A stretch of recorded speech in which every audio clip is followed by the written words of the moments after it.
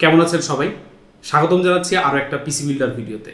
কিছুদিন আগে আমাদের স্টুডিওতে আমরা Geforce RTX 2080 সুপার কার্ডটি খুলে দেখেছিলাম যে কার্ডটার ভেতরে কি আছে এবং RTX লাইনআপের এই কার্ডগুলোর রে ট্রেসিং আসলে কিভাবে কাজ করে এবং গেম খেলার সময় এই রে ট্রেসিং এর আসলেই কোনো ভূমিকা আছে কিনা।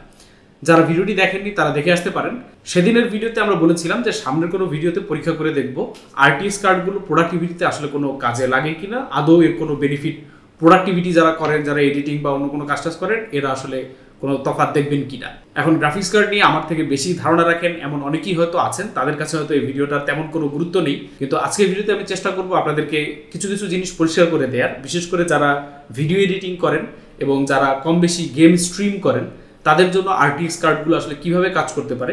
কিছুদিন আগে আমরা সোহাগ 360 চ্যানেলের সোহাগ মিয়ার জন্য একটা পিসি বিল্ড করে দিই এবং সেই বিল্ডে সে RTX 2070 সুপার কার্ডটা ব্যবহার করে।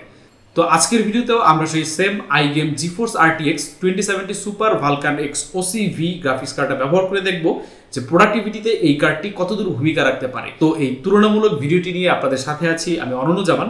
Welcome to PC builder Bangladesh.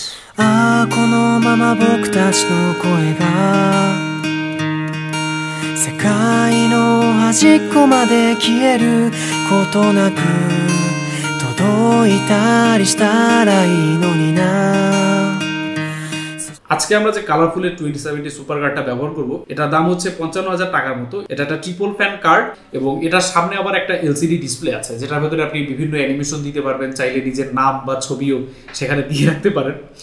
কার্ডটা দেখতে বেশ চমৎকার। এর পেছনে যেমন ব্যাকপ্লেট দেওয়া আছে, ব্যাকপ্লেটের ভেতরে আবার কিছু RGB লাইটের কাট আউটও আছে। সো ওভারঅল বলতে গেলে লুকের দিক থেকে কার্ডটা বেশ চমৎকার।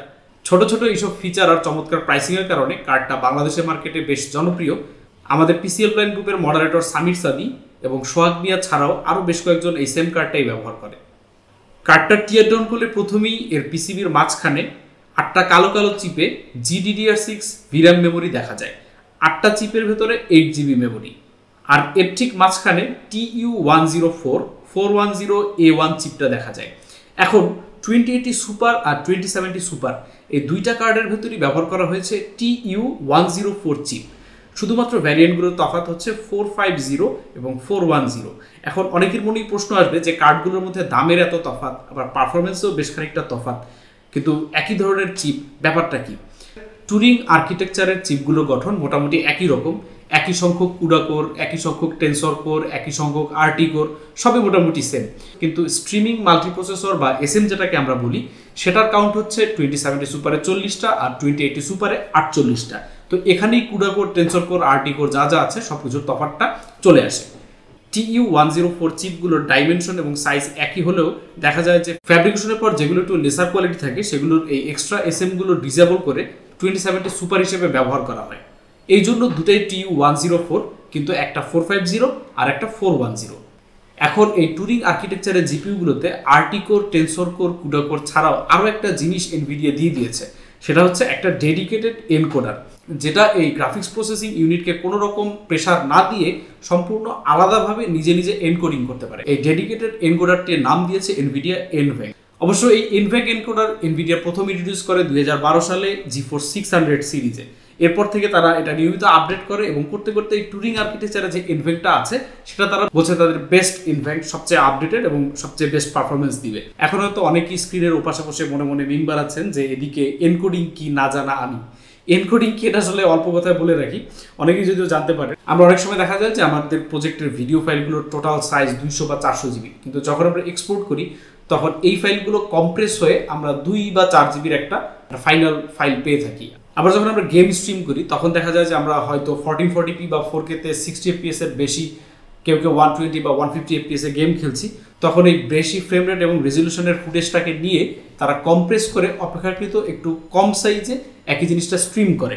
যাদের ইউটিউব চ্যানেল আছে তারা জানেন যে আপনার ভিডিও সাইজ যদি 1 বা 2 GB হয়ে থাকে, আপনি সেটা ইউটিউবে আপলোড করার পর ইউটিউব নিজের এনকোডার দিয়ে সেটা আরেক দফা কম্প্রেস বা প্রসেস করে।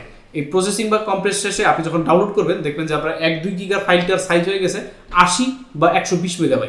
মানে ইউটিউবের কম্প্রেশন এতই অপটিমাইজড যে এত কম সাইজের ভেতরেও তারা একটা স্ট্যান্ডার্ড কোয়ালিটির ভিডিও আউটপুট দিতে পারে। যে সমস্ত গরিব খেটে খাওয়া ভাইরা কোন ধরনের RTX কার্ড দিয়ে কী ধরনের এডিটিং পারফরমেন্স পাবেন জানতে চান, তাদের জন্য আমাদের আজকের টেস্ট ইউনিট ছিল 2070 সুপার কার্ডটা। এখন যেহেতু আমরা পিসি বিল্ডার বাংলাদেশ, আমাদের খাবার সোজা মুখে না খেয়ে একটু ঘুরিয়ে খেলে ভালো লাগে, তাই আমরা এটার সাথে আরও কয়েকটা কার্ড টেস্ট করে দেখব যে আসলে কি কি তফাৎ আছে, কতটুকু তফাৎ আছে, এবং এই তফাতের কারণে বাড়তি পয়সা খরচ করা আসলে ভায়াবল কিনা। তো এই জন্য আমরা সাথে আরও ব্যবহার করছি এই চমৎকার আরেকটি RTX কার্ড, যেটা হচ্ছে 2080 সুপার। এছাড়াও আমরা সাথে ব্যবহার করব 2060 সুপার, এবং এই সব কয়টাই 2000 সিরিজ RTX সুপার ভ্যারিয়েন্ট। এগুলো সবগুলোই খুব হাই এন্ড কার্ড এবং দাম অনেকেরই আয়ত্তের বাইরে। এজন্য আমরা একটা রিয়েলিস্টিক গ্রাফিক্স কার্ড দিয়েও এগুলোর সাথে কম্পেয়ার করে দেখব অ্যাকচুয়ালি NVENC দিয়ে কোনো উপকারিতা পাওয়া যায় কিনা। তো সেজন্য আমরা আরেকটা যে কার্ড ব্যবহার করবো সেটা হচ্ছে 1050 Ti। 1050 Ti মোটামুটি খুব কমন কার্ড, আশা করি এটা কম্পেয়ার করলেও আপনারা পারফরমেন্স ডিফারেন্সটা বুঝতে পারবেন। প্রথমে আমরা 2070 সুপার কার্ডটা টেস্ট করে দেখব এটা স্ট্রিমিং এবং রেন্ডারিং এ কেমন পারফরমেন্স দেয়।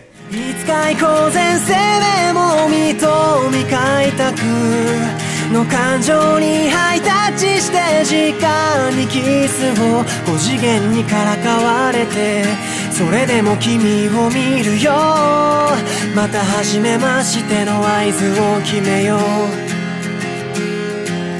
君の名を今追いかけるよ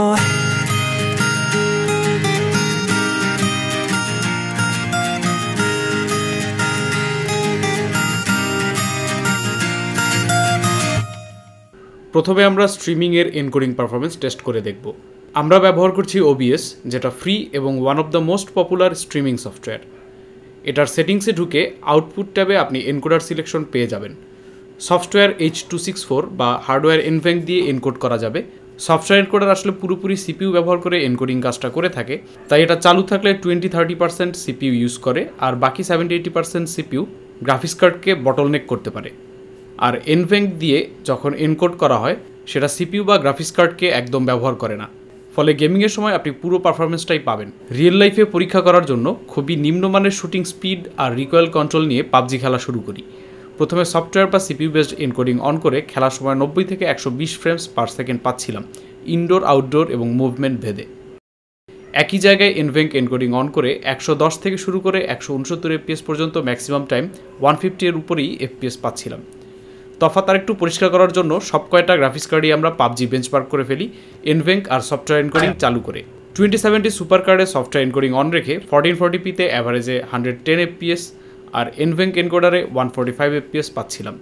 2060 সুপারে সফটওয়্যার এনকোডিং অ্যাভারেজ 100 FPS আর NVENC এনকোডার দিয়ে স্ট্রিম চালু রেখে অ্যাভারেজ 138 FPS পাচ্ছিলাম। সবশেষে 2080 সুপার কার্ডটিতে তফাৎ আরও পরিষ্কার।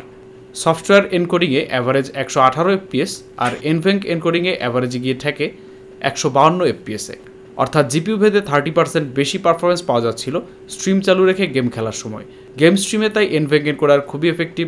যারা নিয়মিত গেম স্ট্রিম করেন তাদের অনেকেই হয়তো জানেন, আর যদি এখনও কেউ জেনে না থাকেন দ্রুতই আপনার RTX কার্ডটির ফায়দা তুলুন। স্ট্রিমিং টেস্টের পর আমাদের ফাইনাল ম্যাচ শুরু। দেখা যাক এডিটিংয়ে NVENC কী বেনিফিট দিতে পারে। 2016 সাল থেকে নিয়মিত পিসি বিল্ডারের ভিডিওগুলো এডিট করতে করতে এই চ্যানেলেই আমার প্রায় শখানেক ভিডিও এডিট করার অভিজ্ঞতা রয়েছে। এর বাইরেও টুকটাক এডিটিং প্রজেক্ট মাঝে মধ্যেই করেছি।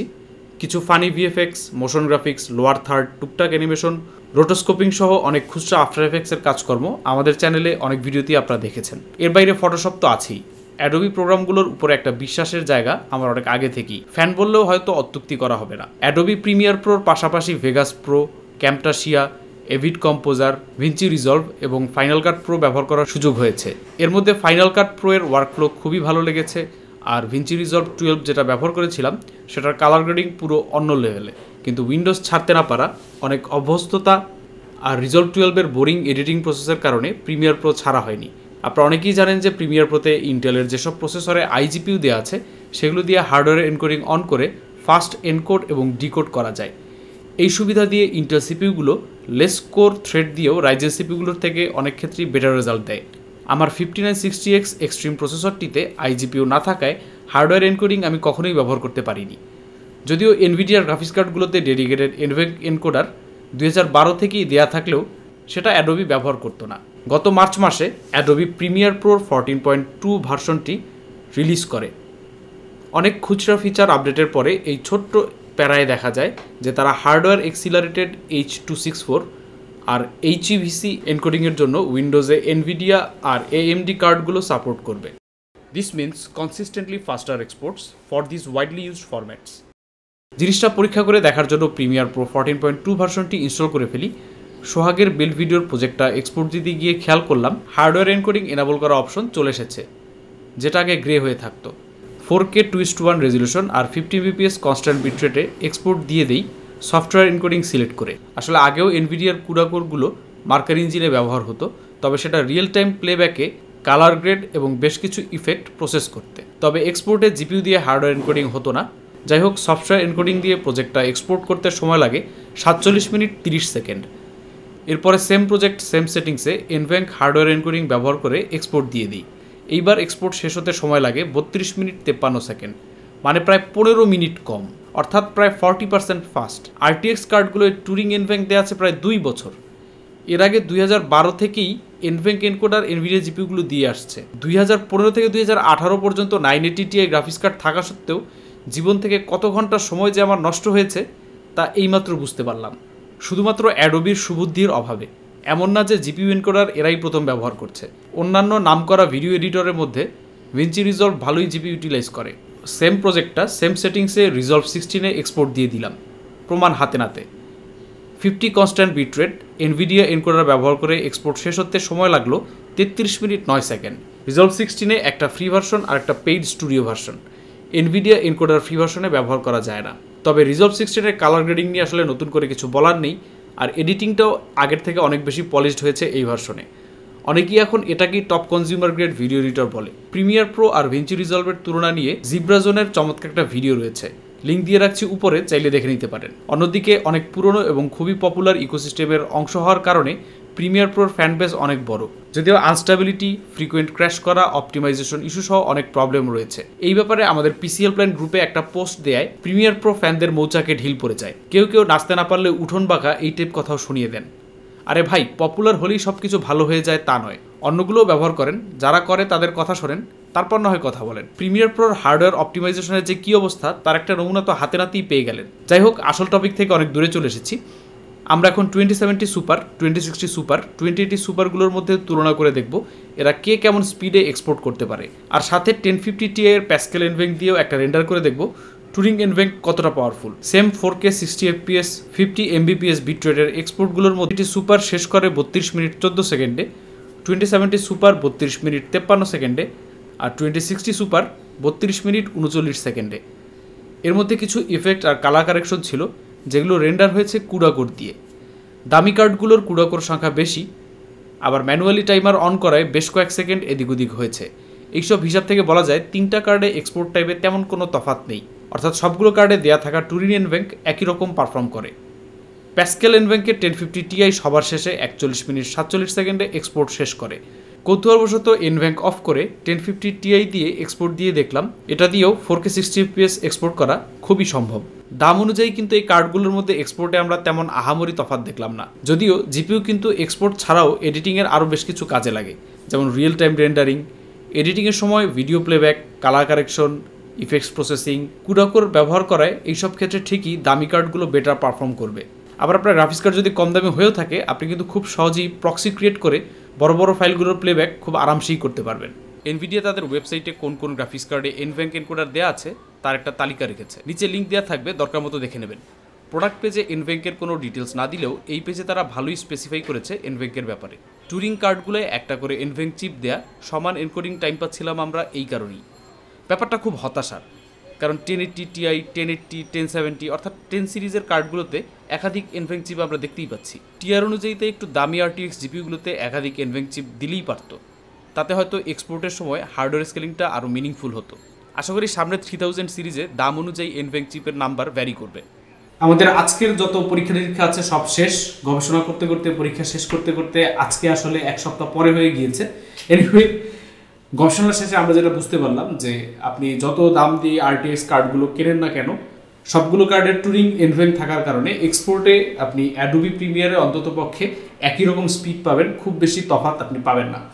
তার মানে হচ্ছে যে সোহাগ মিয়া তার বিলটিতে 2070 সুপার কার্ডটি নিয়ে একটা প্রপার গ্রাফিক্স কার্ড বেছে নিয়েছে, যেটা তার কাজের জন্য মোর দ্যান এনাফ।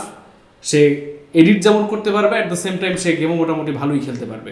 আর আপনারা যারা এডিটিং করতে চাচ্ছেন এবং RTX কার্ড কিনতে চাচ্ছেন তাদের জন্য বলে রাখা ভালো, যে যদি আপনি শুধুমাত্র এক্সপোর্ট আর রেন্ডারের টাইম কমাতে চান, সেক্ষেত্রে আপনার জন্য যে কোনো একটা RTX কার্ড হলে মোটামুটি একই রকম স্পিড আপনি পাবেন।